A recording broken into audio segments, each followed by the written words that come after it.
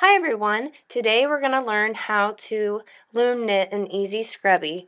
You'll need a 24 peg loom, a darning needle, scrubby yarn, scissors, your loom knit tool, a cotton yarn, and we're going to start by casting on. We're going to make a slip knot.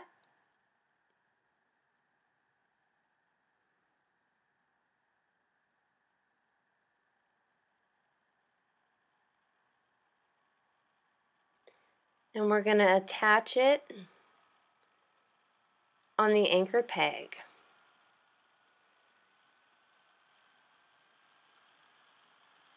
You don't want to tie it too tight, but just enough that it's not going to give. Now we're going to start with the E-wrap cast on. So I'm going to take both pieces of yarn and start to the peg at the right of the anchor peg and just make little E's all the way around.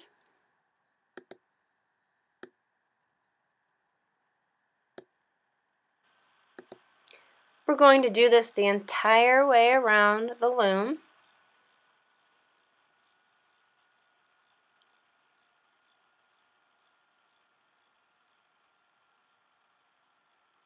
Again, this is called the E-wrap cast on. Very simple.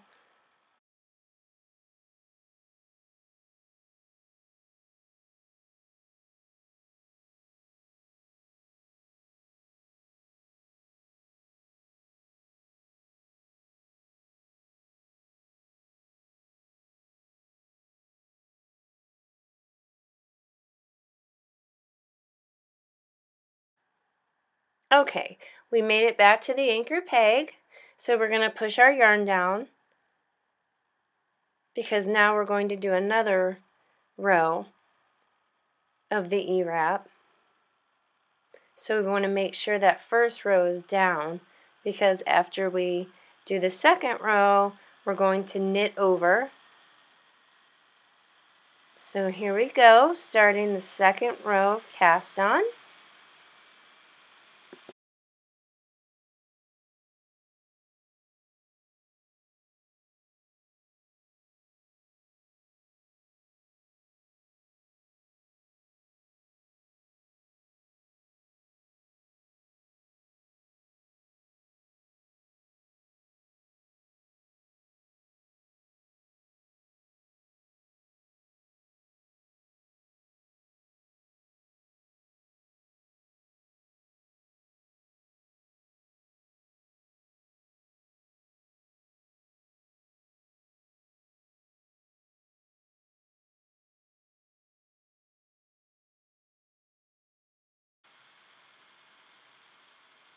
Okay, now we're going to take the bottom over the top. And this is called knitting over. We're just attaching our yarn to the loom. So we're going to go the entire way around the loom again.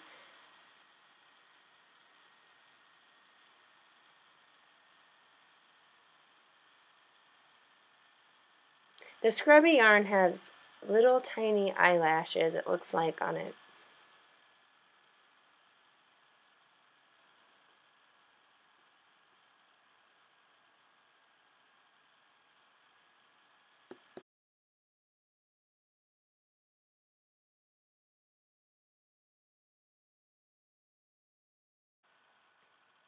Okay, we're almost done.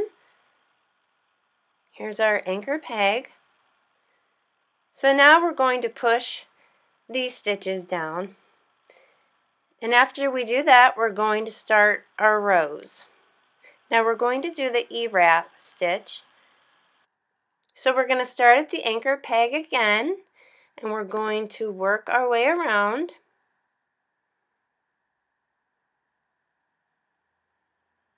For a bigger scrubby, you can do 16 rows. For an average size scrubby, you do about 14 rows.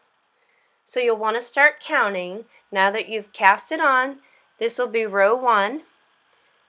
So go ahead and start your rows. Write them down or use a row counter.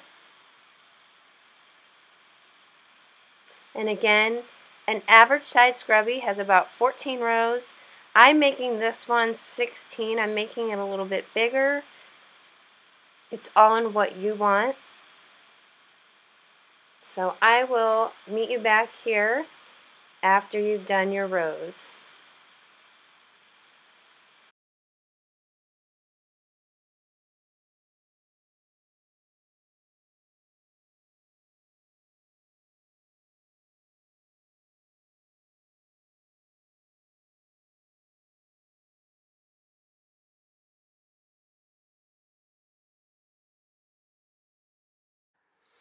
Okay, I want to show you, this is our last row, so we're going to finish the E-wrap stitch, and from there I will show you how you wrap up your scrubby. So we're going to go around the entire loom again until we meet back, and again this is our final row, and I will show you the next step.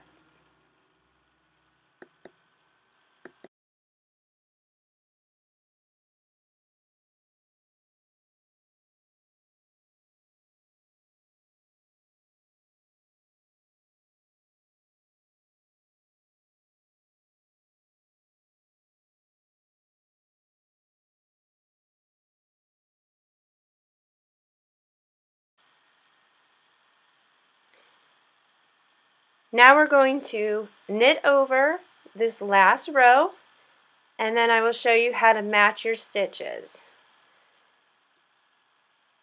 Okay, I've knitted over my last row, and this is how it's looking. So what I'm going to do, you bring up the scrubby from the inside of the loom, and we're going to match the stitches, similar to doing the brim of a hat.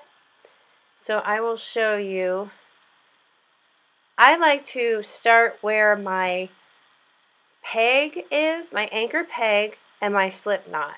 That to me is my pinpoint of where I'm starting. So that would be the very first peg that I did my first stitch on. So it's very easy once you start to grab. I like to take my loom tool and grab the next stitch and attach it. Like I said, it is very similar to the brim of a hat. And when you're actually working with the yarn, you can see it a little bit better, but you can't see it very well with the scrubby yarn, but with the cotton yarn, you can see it a little bit better. Okay, here. I'm trying to pick it out. So it just goes down the line here. As you can see, there's the next one. So, and you have to be careful that you don't forget your scrubby yarn, or that one falls off, like that just happened. So, see, it goes right down the line, and I will come back to that other one that fell off.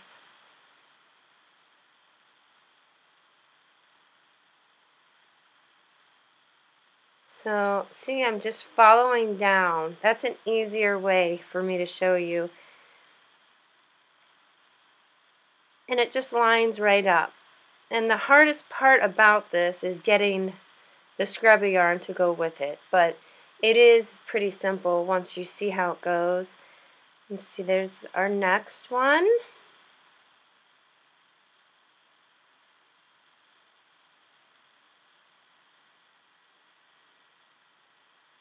So you will want to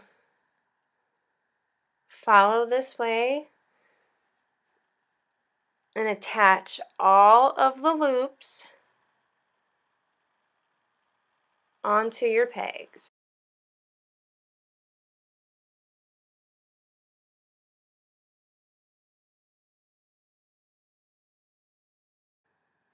Don't forget, when you're doing this, the easiest way to figure out where you're at is by following that yarn, the cotton yarn. If you see the cotton yarn, the next loop, You just follow the same, and the scrubby yarn goes right with it. So just put the two together.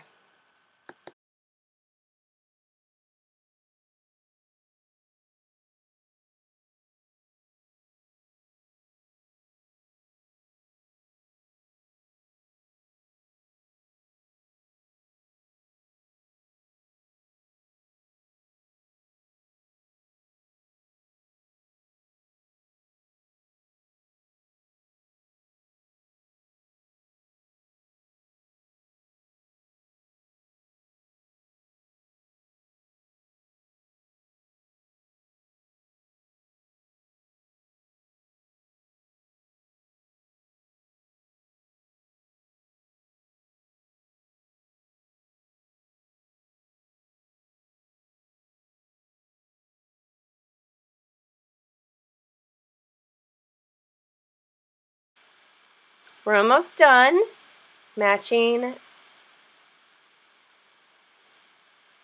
the loops, and after we do that, we are going to go to our next step. There's the last one. Now we're going to take our loom hook and knit over each one of these pegs that we just attached to the loom.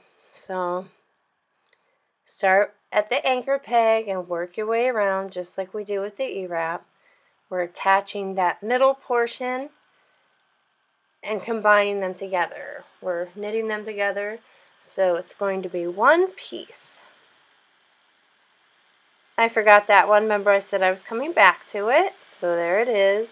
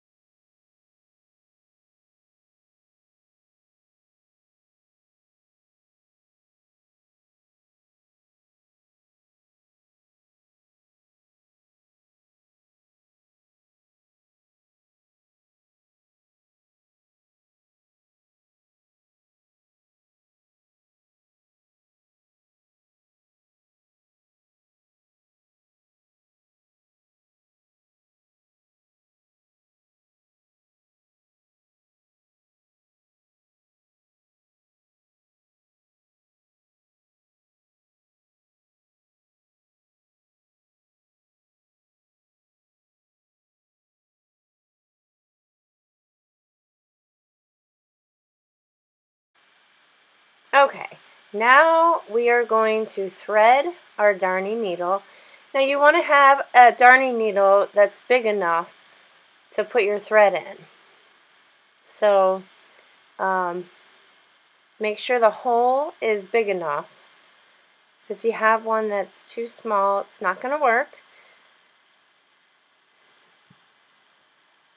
Okay, so make sure, like I said, you have a big enough needle, and that you may want to wet the ends or pinch them, something to make them, because I had a little bit of trouble there. But now we're going to start again with our anchor peg, and we are going to take the needle into the first peg and go up and pull our working yarn. But before we start this, we are going to want to wrap your yarn around this loom 1.5 times. So you'll want to take the scrubby and the cotton yarn and wrap it around 1.5 times around the loom and then cut. You want to make sure you have enough that you're going to be able to go around the whole loom, and that you're going to be able to sew the scrubby together at the end. So that's a very important step. go through each hole, and I like to go up and take my yarn off of the peg. Seems to work out better for me personally that way. So I'm trying to give you a close-up view of what it looks like. Kind of looks like a mess, but it really isn't. It's just hard. It's different kind of yarn, this scrubby yarn, so it's real thin.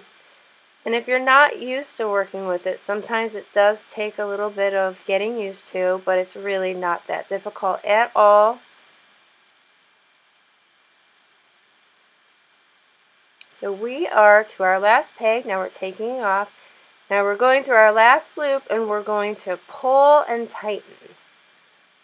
So again, pull that working yarn. We're going to tighten and close that hole.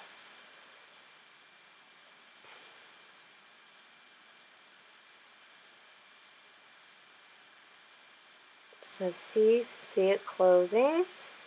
And then we are going to sew that hole up. It may not close all the way for you, and that's okay. That doesn't mean it's wrong, doesn't mean anything's bad. You may have to close, you may have a little tiny hole, and that's okay. After you sew, you want to hide your loose ends, weave your loose ends in, and that'll wrap up your scrubby. So I hope you enjoy this tutorial. If you have, give me a thumbs up and subscribe for more videos like this. I appreciate you watching and thank you, and I will see you on the next video.